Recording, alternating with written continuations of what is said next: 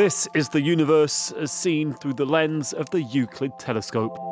26 million galaxies captured so far, 35 terabytes of images, which have been put together to form a map of the cosmos.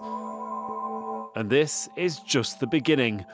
It's only 1 week's work of mapping the sky. The mission, carried out by the European Space Agency, is due to last 6 years, over which researchers hope to map 1/3 of the extragalactic sky with such detail.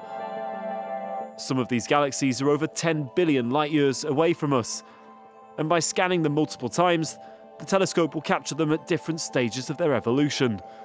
And this, scientists hope, will help understand how structures have formed and changed over billions of years. It's impossible to visualize all the galaxies. There will be billions of galaxies.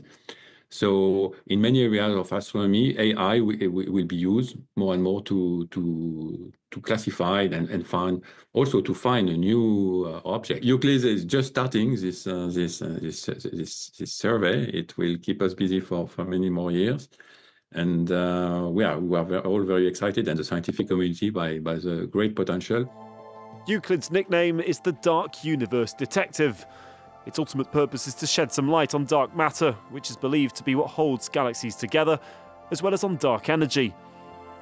Dark energy pulls galaxies apart by making the universe expand faster and faster over time.